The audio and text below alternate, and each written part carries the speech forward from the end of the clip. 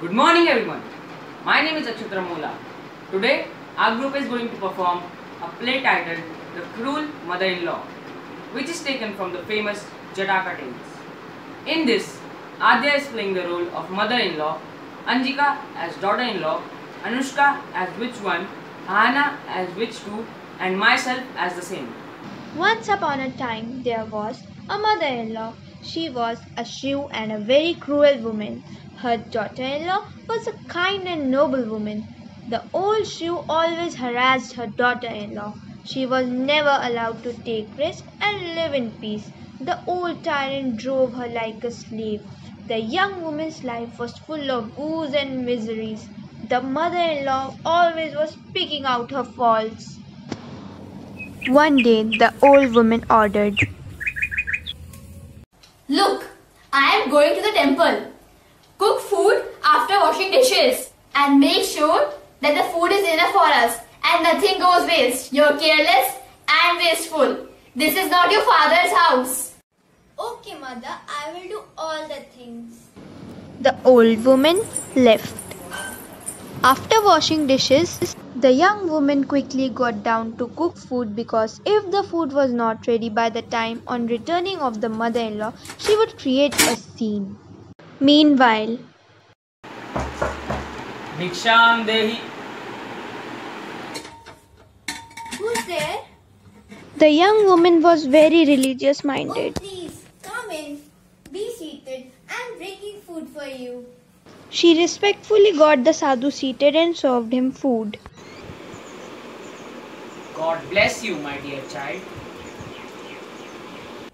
As the sadhu began eating, the mother-in-law returned. Ha! So you were just waiting for me to depart from here so you can waste all the food in feeding all the dogs of the world. You are a thief. "Mother, don't say such horrible things. There is no food wastage. I have given him my share of food." Some share. Stop eating like a deaf pig and get out of here. Hey silly woman, you make me angry. I'll give a curse to you. You will die in burning fire.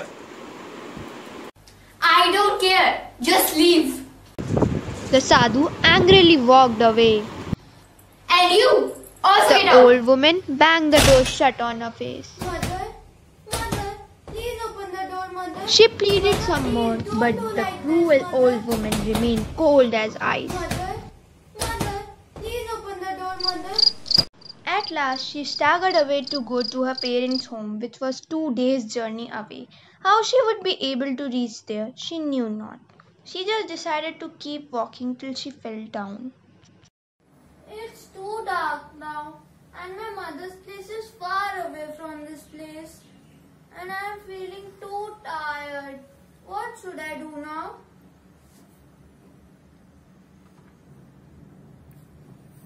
There is a mat.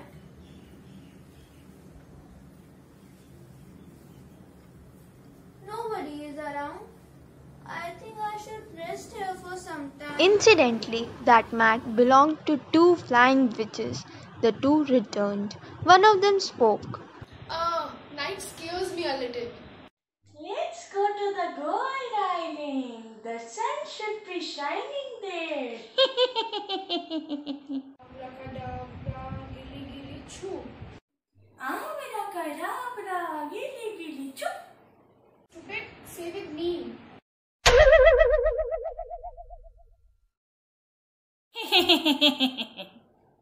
Oh, sorry. Abracadabra, gilly gilly choo. The mat was up in the air flying. The mat flew over the seas and descended on an island that looked golden yellow. This place is so nice. Come, let's enjoy. Come, let's go there. The witches went away flying to enjoy the air tour of the place. The young woman woke up and was stunned.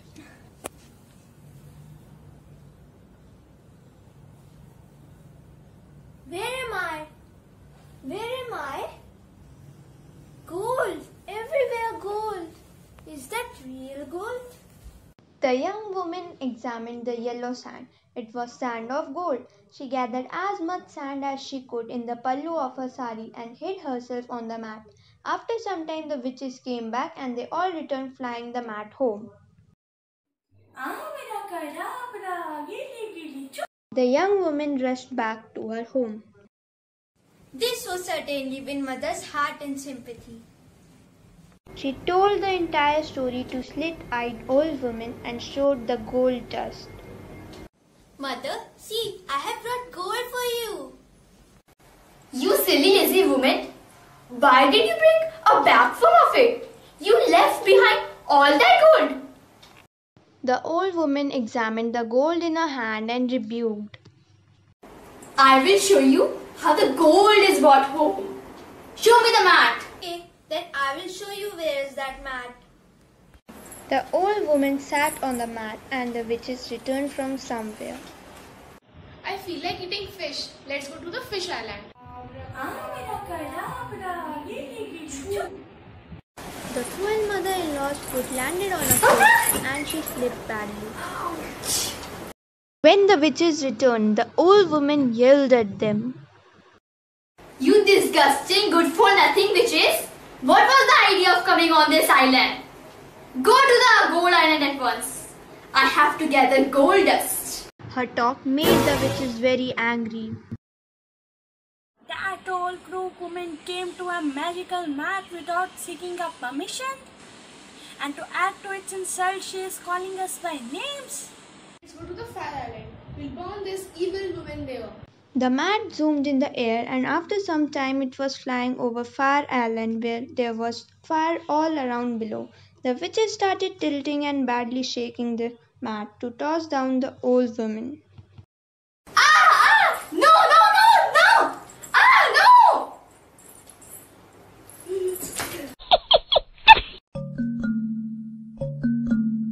The moral of the story is that humanity is the religion of mankind. We should respect all and never treat anyone as inferior and be content with what we have. Greed is a fat guinea with a small mouth and whatever you feed it, it is never enough.